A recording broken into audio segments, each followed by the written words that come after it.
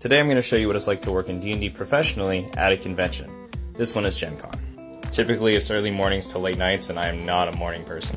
Either way, we head to the stage, we unpack our gear and set it up. This includes lighting, banners, cameras, and of course the mics at the front. Here's what the setup looks like from the edge of the room. By the way, this is Rob. He was the other member of the crew at Gencon and he's fantastic. He normally works for The Flash as a cinematographer. At Gencon I was working with Six Sides of Gaming. We were showcasing a new supplement for 5e called Legacy of Mana. Once we had everything locked in, we sat down with the crew, we made sure everything was working right, and we were getting ready for launch. You can see that it was a long day for everyone.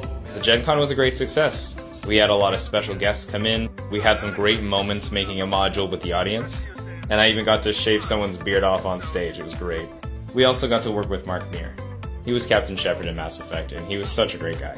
Thanks for coming along with me at Gencon, and follow for more cool D&D content. Cheers.